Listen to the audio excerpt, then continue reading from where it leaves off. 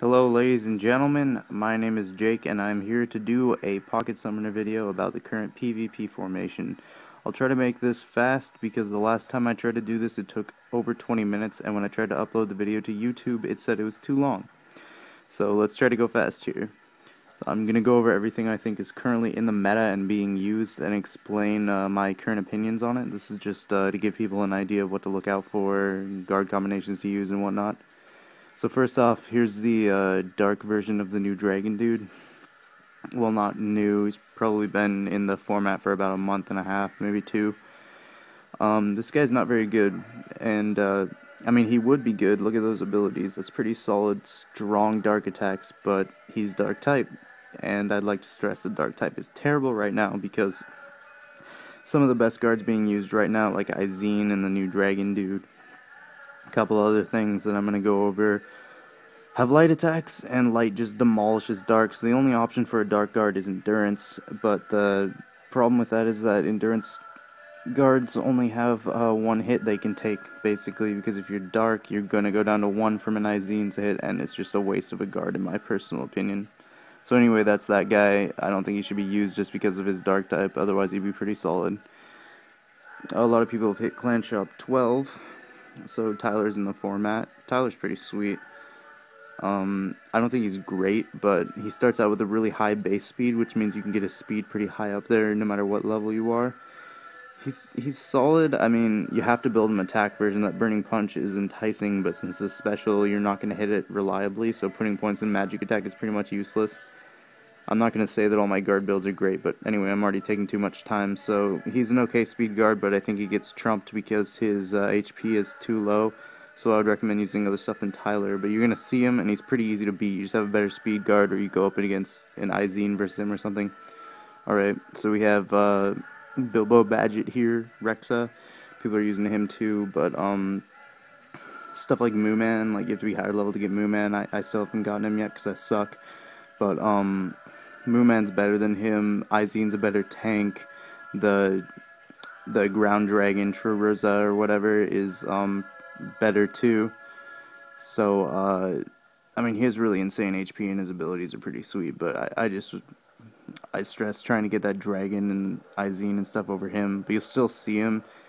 The best way to beat him is with like an Izine or a good magic attack speed guard. People are building him with assault, sometimes endurance. I don't really see why, but and shield, he's also a good candidate for shield. Anyway, here we go. Wicked. He's got great speed, that's undeniable, but dark type again, which makes him suck. Especially if he goes up against Izine, because Izine's defense is just going to knock him out of the park. So, pretty much, if you want to be good competitively in PvP, don't use Wicked. The only thing he's good for is countering Outcast, and that's not super important right now. Okay, so we have Demon, the transformation of Soul Hunter. I've actually done a lot of experimentation with him recently, and he's really, really good for taking out stuff that's going on right now. Like, if you go up against an Izine, you're going to kill the Izine. You'll get one shot by the Izine, but you're still going to kill it. He's also great for taking out Trurza. He's amazing for taking out shield versions of Izine or Trurza. So I'd actually suggest trying this guy out if you're having a lot of run-ups against Izine and stuff and it's really pissing you off. But if you want to take him out, you just use something with wind. So he's pretty easy to counter, but he's a really good counter for a lot of stuff going around. Alright, so we have this dude. Shane already did a video on Panth Mage, but he just good mage killer, like he said. He'll stop the new Wind Dragon, which is going to be important in about a month. So he's a good counter for a lot of stuff, but he's not great to use. You won't see him very often, and he gets demolished by anything speed with attack. So you'll still run up against him. A lot of people are still using Tian Long. He's pretty sweet. I mean, I like him. He has good speed. His moves are pretty solid. He stops Fire Guard in its tracks. He just takes him out, which is pretty sweet. I like that a lot. And he also stops Demon. Isn't very common, but the water is actually important. Like, water hasn't been that important recently, but he stops the new Fire Dragon too, so that's that. Some people are using Blood Wolf. You'll see that occasionally. Blood Wolf gets raped by Izine, but if you build him right, put some intelligence in, like I've tried, he actually is pretty good at taking Izine out. So you'll see him. Pretty much the way to beat him is just use something with light that's either faster or tankier, which isn't really hard to find in this format. A lot of people have Fire Guard out there. Fire Guard's awesome. He stops Izine pretty well. He hits Choriza pretty hard.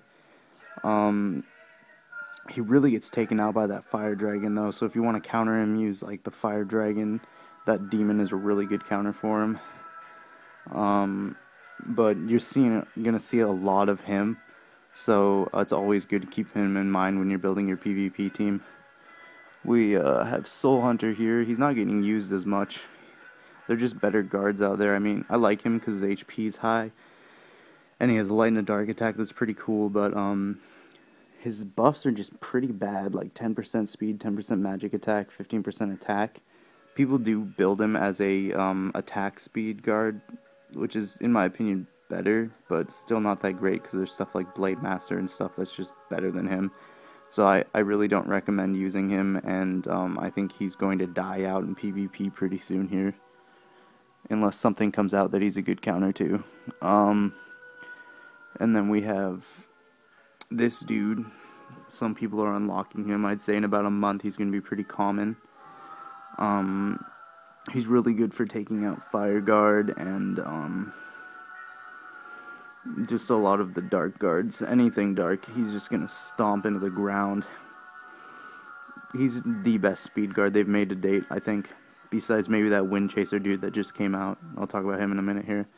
But he's just really, really good. The only version you're going to run up against of him that's going to be any problems, and the only version anyone's really using is an endurance speed build, because that's the obvious decision to make here. Anyway,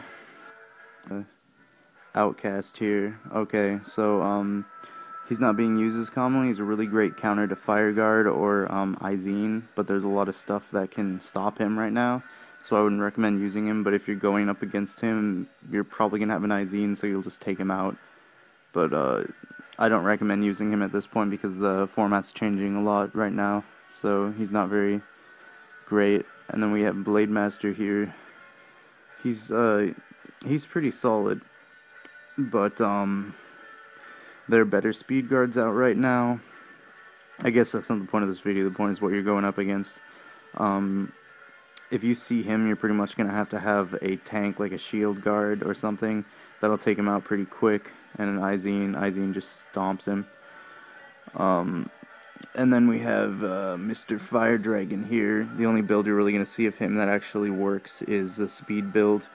You just have a faster speed guard, you'll take him out. Tianlong actually like walks all over him. It's really funny to watch. Not that Tianlong is great, but... And then we have big old fatty right here, Sean Connery. Everybody's using him.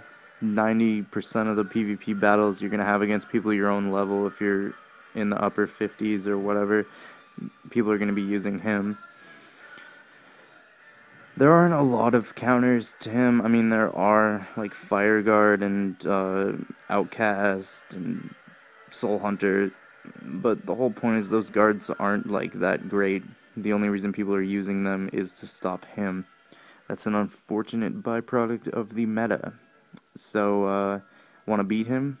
Use him or a counter. That's what you're gonna do. That's what you have to do right now till he goes out of circulation, which probably won't be for a long time, if ever.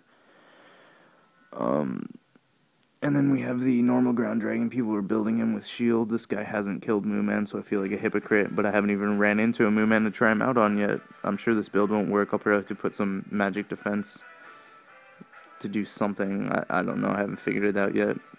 I probably look like a dummy. Actually, I hope so. But anyway, you're going to run into shield builds of him. Occasionally you'll see an endurance or an assault build, but those guys are easy to kill. The one you want to watch out is for shield. That's why I said demon works against him, because he has a fire attack. That's pretty much all I really wanted to talk about. That and Chaos. You'll see him occasionally. He's pretty shitty. It's just another dark guard, so you can take him out pretty easily. And then there's Mooman. You'll always see him with assault or shield, and he's just really annoying to take out. It's just wars. Like, if you have an assault Izine, it'll be a battle between the two for a little while, and then one will come out, and Shield Mooman is just awesome. That's all I can say. I want to give a shout out to no one because I don't know anyone who's offered me advice or anything, so, haha. Live strong. Have any comments, feel free to insult me and or congratulate me on any sort of matter. See you later, fools.